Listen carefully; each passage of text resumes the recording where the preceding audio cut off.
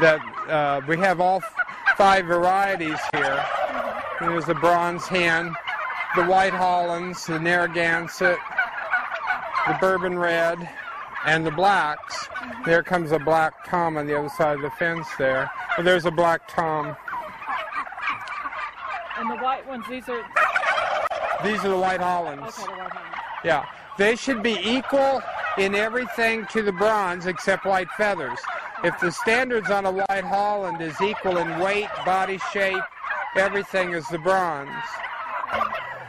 The best thing to do is what I'm trying to do now, and that is after these turkeys leave, then we won't put any turkeys back into this building for quite a while.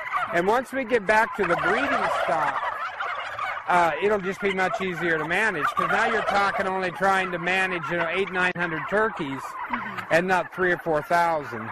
Unlike cattle that you can move from pasture to pasture to pasture and rotate them. If you had a small flock of turkeys, like maybe 50 or 60, that would be different.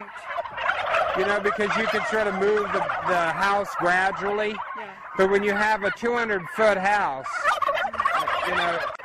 you can't do that. Is this the nest area? Yeah.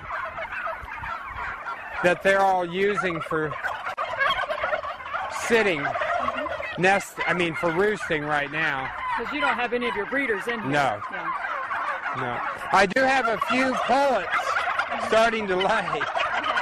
Only because it's still kind of warm and they're getting up to that 26, 28 weeks of age. That's how they're following us.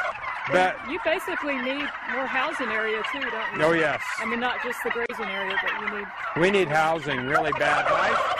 I can't afford to build anymore. Yeah, I need more housing area for breeding purposes, not just for growing. In fact, I want to get to where I do less and less of this.